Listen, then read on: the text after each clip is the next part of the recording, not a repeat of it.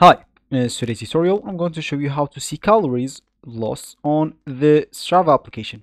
So first of all, of course, all you need to do is just to go and download the Strava application if you don't have it already downloaded into your phone. Of course, if you have it, this will be great, but if you don't, you'll have to go and download it through Play Store if you're using an Android, App Store if you're using an iPhone, or any other store you could be possibly using. Once you do that, you'll have to go and open the Strava application up, and of course if it's your first time they'll actually ask you to log in into your account. So if you have an account, make sure to log into it.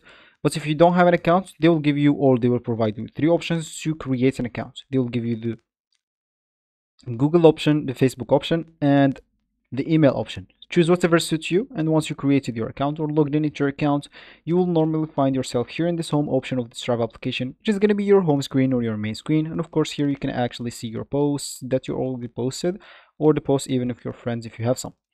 But what we said, we would like to actually see the calories that we maybe lost on the Strava application.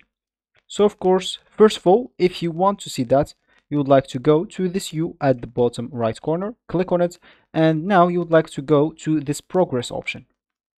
And here, as you can see, you will see the monthly fitness, monthly activities, monthly intensity, and even training logs.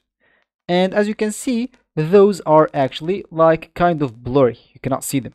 So how can you actually see them?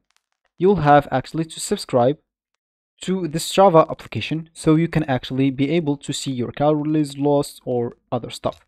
But of course you'll have the option if you click here at the top right corner settings option, you can actually like just link other services if you want, and link like a watch that can calculate your calories, and your calories will actually you will see them here in the application if you actually connect the watch that you gonna like calculate the calories for you if you don't want to subscribe with them.